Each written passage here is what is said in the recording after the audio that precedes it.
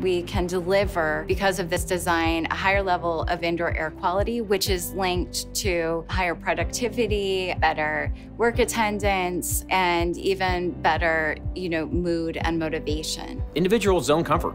That's really what it comes down to. It's the giving more people control of their climate so they can be more productive, happier, want to come to work there. That's what Steve Hennigan with Credit Human has shared with us. He said, people want to come work for me now. They want to come work in this building. It's not just another job to them. The insides of the building designed to actually maximize comfort for all the employees, from air quality to aesthetics to acoustic sound. But if you put buildings as simply just these objects that don't necessarily contribute one way or the other to well-being and experience, then I think you're going to get a different experience. And so we actually put this building at the center of the human condition.